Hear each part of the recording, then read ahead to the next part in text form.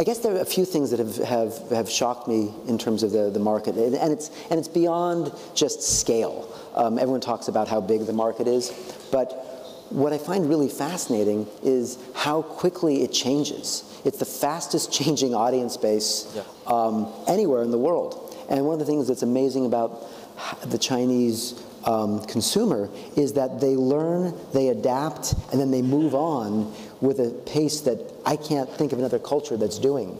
And that creates a really interesting opportunity for content creators because you're constantly trying to keep up with where the audience is. And back in America, as we were just kind of like making movies and TV shows, you kind of knew what the audience was, and you were playing to the audience, and it was very, very slow.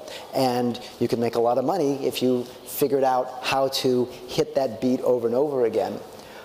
Finding in China, that's a very, very different changing landscape. And that's a really cool and exciting opportunity.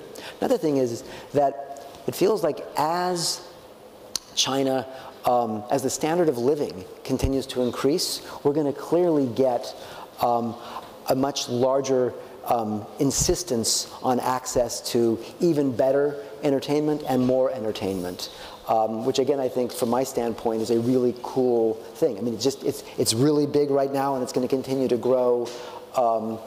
But for me, the most interesting part of this is how the Chinese have been able to adopt new technology in a way that is completely not very American. So when I look at the advances that are being made in online ticketing or in virtual reality and being in location-based in theaters, these are two things where in America we can sit back and say, yeah, that's where we're going to go. But the consumer has been so trained in a certain way that it's a little slower. Here, it's just amazingly fast.